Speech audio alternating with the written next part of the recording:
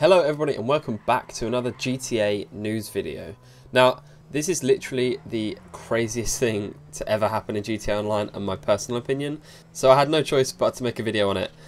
Well, that and the fact my train was super late home tonight, so I didn't really have time to make a proper video. Anyway, so this morning I woke up, checked my emails, which I'd never do, but I did. And I actually saw one from Rockstar support about a ticket that I opened. Absolutely baffled, I followed the link and sure enough, apparently at midnight of the 28th of October 2016, I raised a complaint about my account being banned. I followed the link in the email and sure enough, there was a ticket. Now, I didn't actually raise this ticket, in fact I even replied to it later on saying I never submitted this complaint, and they replied back to me, but we'll get back to that later. The original ticket literally read, "This is a complaint regarding a ban from me." I didn't type that, like I say. And I sort of feel like this is Rockstar's way of holding their middle finger up to me and just telling me that I've been banned.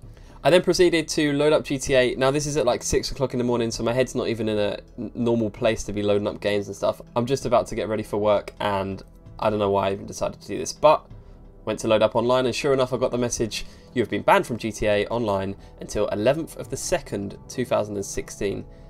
Return to Grand Theft Auto 5.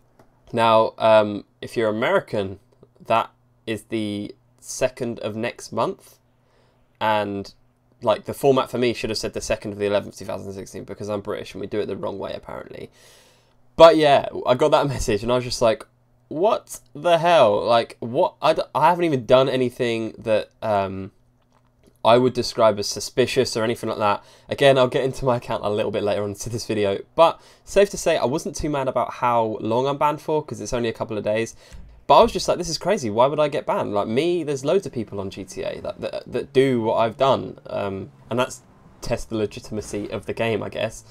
But basically, after a little bit of research, I discovered that Rockstar has banned every single account that may have illegitimately gained some cash, whether that be glitching missions, money drops, or even buying hacked accounts.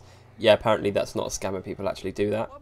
This isn't fact, but I've also heard that Rockstar have banned around 2,500 users, and it honestly wouldn't surprise me if that was true or it was too little. And I'm not sure if Rockstar's made any mistakes or there was any accounts that maybe weren't supposed to be banned or whatever. And I don't know if anyone even survived what I'm calling the raid, because Rockstar has gone hard, basically. Every single person I've seen on Twitter that's got a modded account was just like, they were going crazy. They was like, oh my god, I've been banned, blah, blah, blah, sharing many links to articles that was just like, Rockstar have gone crazy. And like I say, while I'm not sure if they made mistakes or whatever, all I know is I was one of the unlucky ones that had gained cash illegitimately, and now I'm serving the punishment personally I do deserve. The thing is, my opinion is, GTA Online is very, very good. Like, it's one of my favourite pastimes. However, the game is massively pay to win. It doesn't matter that the DLC is free, because most of the time it's overpriced in-game. The price of some of the content would just take too much in-game time to get hold of for my liking. And yeah, I do understand there's some people that work for it, but to me it's literally just a game. I don't troll people or anything like that with the money that I got. I literally just go on there to have fun and really enjoy making YouTube videos / live streams. And unless I pay cash for shark cards, I can't do that. And these videos don't pay me anything, and I wouldn't expect it, but if the shark cards weren't even overpriced, I'd buy them too.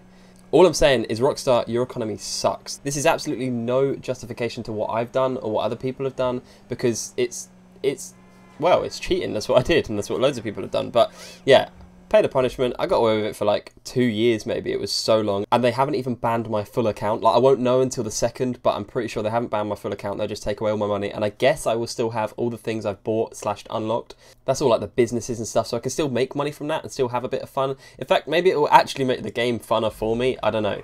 I don't want to keep repeating myself, but yeah, bottom line is, Rockstar Games went crazy. They even released 2 articles on the website, one titled GTA Online October 2016 illegitimately gained in-game money removal, and there's a question and answer basis. Again, I don't want to be one of these YouTubers that reads out question and answers, but I'm going to anyway.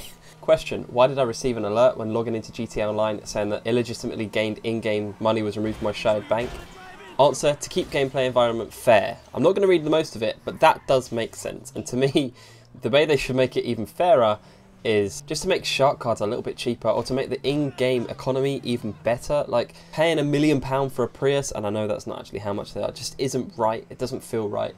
And yeah, people were also worried about if they'd actually bought shark cards, would that be taken as well? And apparently not. If you purchased any shark cards, that would still be left in your cash account.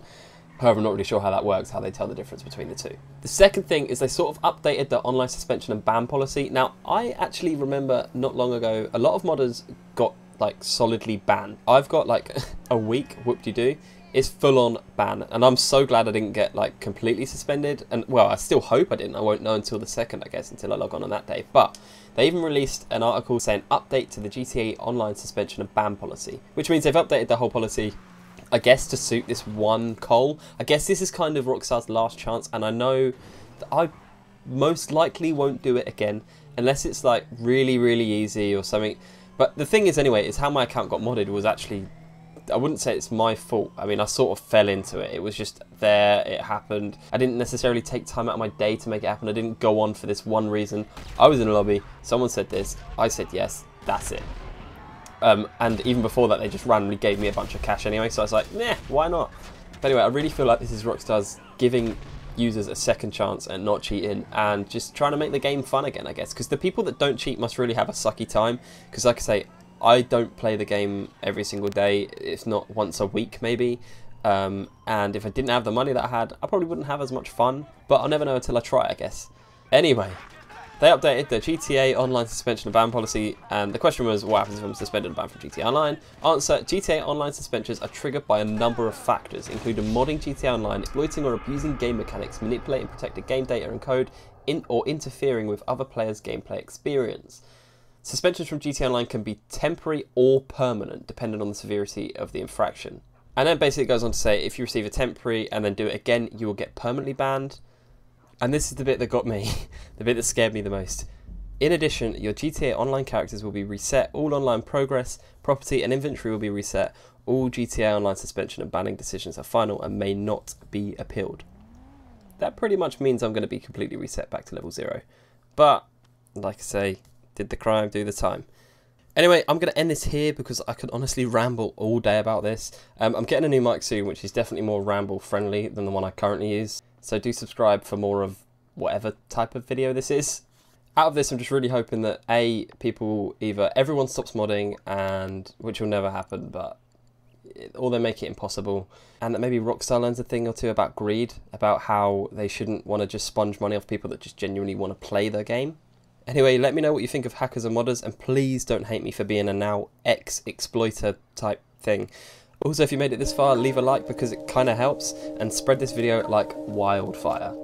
Thank you very much for watching. If you enjoyed the video, hit thumbs up. If you like my videos, go and hit subscribe, and I'll see you in a bit.